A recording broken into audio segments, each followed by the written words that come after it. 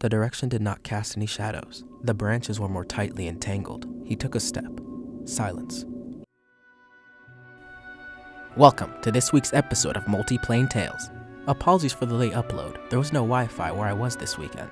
Anyways, this tale is called Nutrients. And dear listener, if you want me to tell your tales, you can send it to multiplanetales@gmail.com. Thanks for listening. A cool breeze rustled the leaves of the forest. Giant leaves. Lush leaves that block the sun's light from the plants below them. Sunless though it may be, the lands of the forest floor were as green as the leaves that block them. Whether it be by sheer determination or the consistent rain of this area, the plants as well as the animals that lived in these great woods flourished. They were resilient, for those that weren't became nutrients. So were the rules of this land. For as long as he can remember, Pax felt that story from the Forest of Warning. Now a shell of its former abundance, the forest raised the baby dwarf that had been left there by bandits. First, aiding the baby to survive. Then the consciousness of the forest led a nomadic community of flumes to find the dwarf. For decades, the flumes decided to raise the child in the forest. They also found the decaying forest intriguing. The flumes spent those years trying to create different types of fertilizer, which yielded no result. They attempted different spells and rituals with the same conclusion. What they did notice is the child's affinity to the forest. Pax was a rambunctious kid, always climbing tall trees and jumping around. Though, whenever he was in danger, somehow, he was saved by what can only be described as crazy forest magic. On one of his tree-climbing adventures, Pax decided that he was going to beat his branch-jumping record. He went to the place he always started. Pax took a deep breath and charged at the first branch. He leaped effortlessly through the first 5. Onwards, the distance between the branches was wider. He jumped to the 7th and stopped. It had started raining, and it was pouring. It was intense, to the point of dampening Pax's vision. Already having made up his mind, he continued his challenge. Mustering up the courage, he jumped and landed gracefully on the 8th branch. Trying to pinpoint the 9th to break his record, Pax heard a voice in his mind. "Get down, dwarf child. The storm is gonna make your escape dangerous and foolish." Jeffrey, the eldest of the flumes, told Pax from the ground. Soon, Pax thought back. He took a few more deep breaths and braced himself. He dug his feet into the woods, prepared to use all his remaining strength. But before he could make his jump, the world turned upside down. The rain had already drenched his face before he even realized that he was falling. Jeffrey tried floating in his direction, but he knew that he could not make it fast enough to catch him. Pax closed his eyes, scared. Right before he hit the ground, a powerful gust of wind caught him in a stream of air until it drifted him into a patch of leaves. He opened his eyes in amazement that he was still alive. Pax got up to check himself for injuries. Just as he thought, he was completely fine. He looked over towards Jeffrey, but saw nothing. A howl of an animal whistled through the leaves behind him. Looking around him now, Pax noticed that the trees around him weren't reacting to the wind. They were going much slower than the speed of the wind. He heard another howl and looked in that direction. The direction did not cast any shadows. The branches were more tightly entangled. He took a step. Silence. He could still see the trees moving, but there was no noise to them. He felt drawn in. He took another step, getting faster with each step he took. Dodging branches as he ran, he made it to a clearing with the moon shining down on an animal. He cautiously approached it. A dark, slender, multi-tailed black cat laid at the center. The animal was huge, and it was breathing, deeply but weak. As Pax looked to find the animal's face, he saw it had been slashed in the guts. Its fur was matted with its blood. Some of it had dried up from the heat emitted by the moons. Pax laid his hands on the beast, and it lifted its head to look at him. "I'm sorry you were hurt, but I'm happy to help you." He placed his other hand on its head and closed his eyes. His hands became translucent as his hands sank through the beast's flesh. It let out another howl as the life was drained from its body. Pax could feel the beast's soul leave its chilled remains. He muttered a few more words under his breath. Seconds later, mushroom and other forms of fungi rapidly covered the body of the displacer beast, quickly dissolving its body back into the ground. Pax could feel the energy of the creature spread throughout the parts of the forest. Before being able to process his actions, Pax found himself in front of Jeffrey, who was surprised to see him there. Jeffrey questioned Pax about what happened after the wind caught him. Pax told him about the experience. He told him how it sort of felt like a dream or a vision. Worried, Jeffrey brought the boy back to camp to let him sleep. The moment Pax closed his eyes, he found himself back in the dark, moonlit clearing.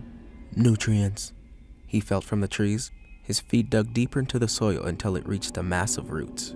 He felt the excitement of the plants from his gift. They looked more vibrant around him, reflecting the moonlight with a lighter shade of gray. Connected with the earth, he noticed a brittle, dry tree. Its branches cracked from the pressure of the wind. The speed of the trees around him slowed once more. moving as if they were wading through molasses. Pax stood there as he felt the roots of the trees move beneath his feet.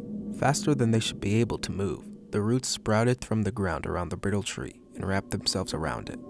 They fastened their grip until it snapped into hundreds of pieces. Branches, roots, and vines alike all reacted to the tree's death, all of them fighting for the biggest part of its remains. All the plants that were able to snatch a piece were soon swarmed by fungi. It grew everywhere, encompassing the entirety of the organism before revealing a wide array of mushrooms. They inflated, releasing spores into the forest. The yellow dust blinded Pax for a moment, before being whisked away. The trees that feasted were noticeably stronger looking than their counterparts, deeper shades of brown with fuller leaves. Pax does not know how to explain it, but he felt the focus of the forest suddenly turn to him. He felt the pressure of the wind hit his skin harder, like little needles prickling his skin. The roots under his feet entangled themselves around his legs, rendering them useless. Pax looked around and nodded his head.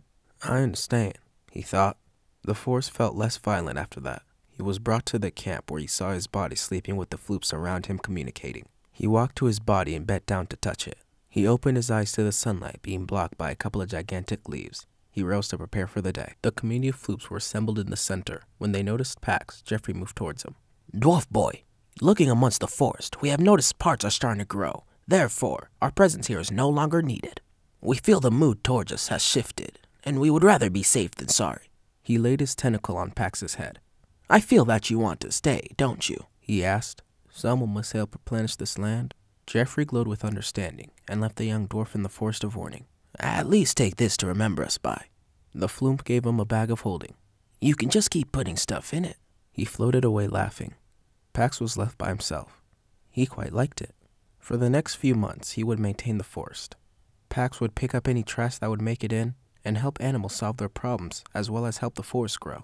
Going on years of tending to the forest, Pax had learned how to harness the power the forest had granted him. He learned that he was stronger in the forest than away from it, and he could feel his abilities become limited. He first experienced it when he helped his great friend Noba. Pax was doing his daily tasks until he ran into a murder of ravens. One of them flew directly into him and started pecking at his head. Okay, I'm listening. What might I help you with today? Pax asked. My child is lost, he was told. Can't they just fly back?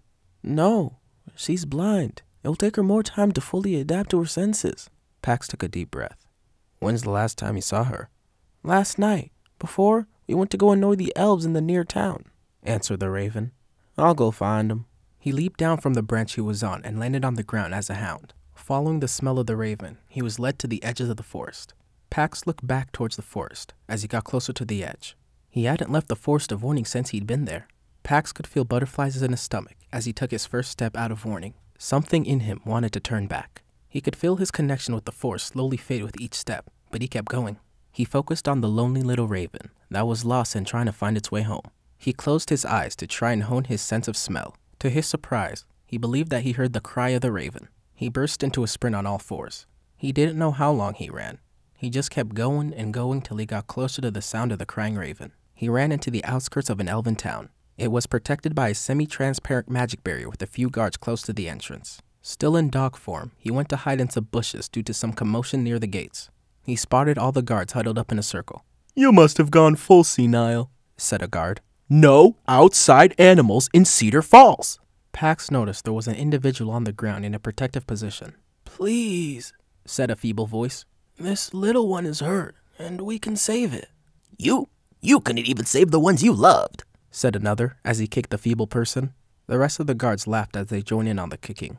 I mean, why don't you and that stupid raven just die? I mean, you could see the people that actually care for you again. Pax finally noticed the raven that was under the old elf. The elf was making sure that none of the kicks would reach the raven.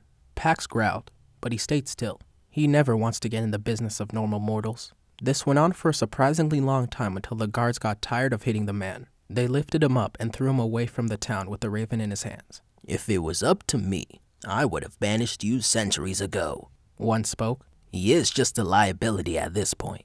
The old man rose from the ground and headed in Pax's direction. Same time tomorrow, yelled another guard as they all laughed. The man stumbled far enough into the forest to be out of the eye of the guards. Pax took that chance to jump out of the bushes growling. Well, hello there. The old elf kneeled down and offered his hand to the hound to smell it. Are you hungry? He asked. I'm sorry I don't have any food with me right now. If you're still here, tomorrow I could bring you something. Right now I'm just trying to help this bird. Pax stopped growling and looked up at the elf. He could see nothing but kindness in his eyes. He reverted back to his normal form. The old elf gasped.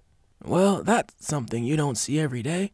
I am the dwarf boy, and I have been sent to find that raven in your hands. Is that your name? The elf asked. That is what I've been called since I could speak. The elf nodded.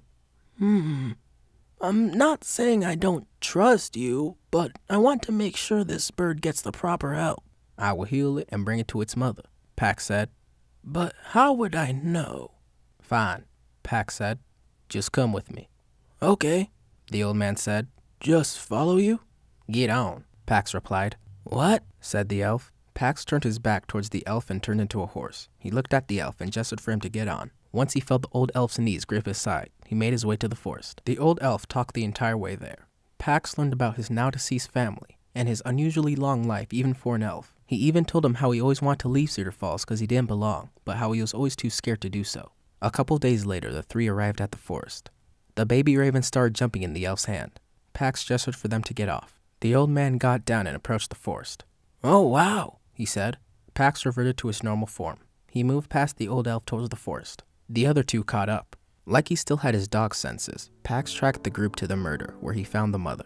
After a long chat, the baby was returned to her family. After the reunion, Pax returned his attention towards the elf. Droplets of loneliness found their way down his wrinkled, leathery skin. I want to see them. Bawling his eyes out, he grabbed Pax for a hug. Surprising to even him, he returned the hug and held the old elf tight. Moments later, Pax pulled away and looked him square in the eyes. Are you ready? He asked. Pax sat the elf down at the base of the tree. The ravens gathered with curiosity. I have been ready, answered the elf. I don't know what it is about this place, but I like it. I like it a lot. You know, you should have a better name than Dwarf Child or Dwarf Boy. You're not even a child. Oh, I don't have any other names, Pax said. Well, how about Pax? A solid name for a solid lad. I like it. I'm now Pax. The old elf smiled. That was my son's name. His facial expressions made it clear he did a mental double-take. Or was it mine? As the frost from Pax's hand reached his face, he took his final breath with a wide smile on his face. Pax felt his soul leave his body. As he had done many times before, a myriad of mushrooms grew from his body in an array of colors and shapes. Pax pulled back. A single tear evaporated the moment it hit the ground. He returned to his camp and slept. The following day, the forest evolved. Every plant and animal that Pax laid eyes on looked healthier than they'd ever been before. He could feel the consciousness of the forest was just stronger. He returned to camp. He gathered all he thought was important, including his bag of holding. He went to the edge of the forest and started moving towards the direction of the elven town. With the power of the forest, Pax had only one goal on his mind. Time to gather some nutrients. Thanks for listening to this week's episode of Multiplanetales. If you want to share your story, you can send it to multiplanetales@gmail.com. If you enjoyed this tale, share it with your friends, family, and adventuring party. And if you can, please leave a review to help this reach the entirety of the planes of existence. You can also follow me on Instagram and Twitter for teasers and updates. Again, thanks for listening, and return in a fortnight for the next episode. That's 2 weeks. Bye!